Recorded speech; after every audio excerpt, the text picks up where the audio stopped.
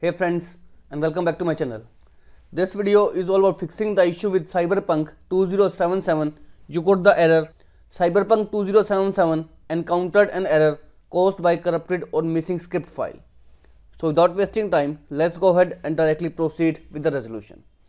First of all, in the basic step, you need to open the directory of the game. You can do this by right clicking and choose the option manage and choose the option browse local files. And secondly, you can simply open the C drive and directly open the directory of the game.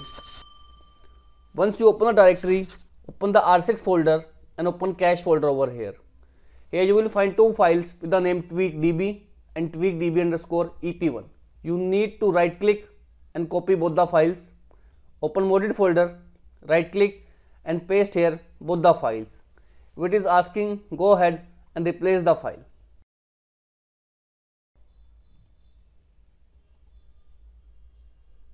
Once it is done, go ahead, relaunch the game to fix out the issue of Cyberpunk has encountered an error caused by corrupted or missing script file.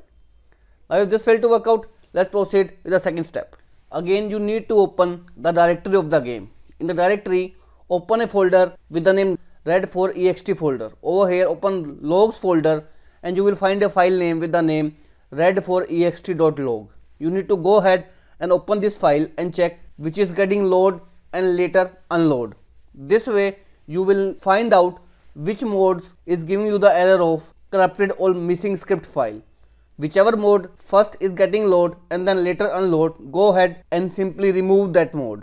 Once you remove that mode, you will be able to play the game to fix out the issue of Cyberpunk 2077 encountered an error caused by corrupted or missing script file. Now if this method also failed to work out, in third step, again open a directory of the game and here select folders bin, R6, engine, and fourth one is red4ext, which is not available right now because I have not downloaded any modes. So make sure you select these four folders bin, engine, R6 as well as red4ext.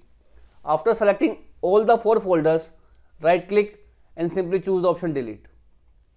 Once you delete all the four folders, again open up your Steam, right click on the game and choose the option properties, click on installed files and simply click on the option verify integrity of game files. As soon as you click on the verify integrity of the game files, the game will automatically download the files that you have just deleted, and once it is finished, the issue of Cyberpunk 2077 encountered an error caused by corrupted or missing script file will be completely fixed. So as of now, this is all about it friends.